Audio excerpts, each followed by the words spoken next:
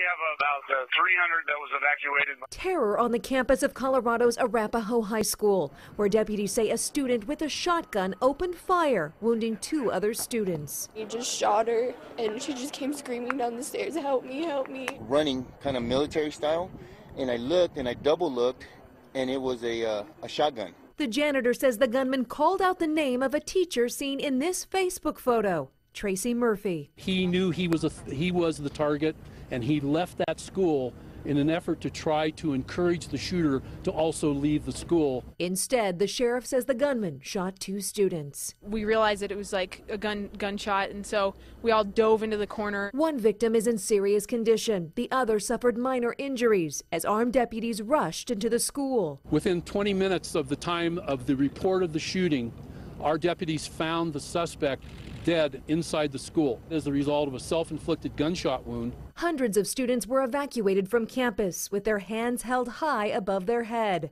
A similar scene that reminded many here of the Columbine killings, where 14 years ago and 8 miles away, 13 people were gunned down. Scared to death. Scared. We moved here right before Columbine, so I was fairly nervous. Best thing ever to know that she's okay. Brandy Hitt, ABC News, Los Angeles.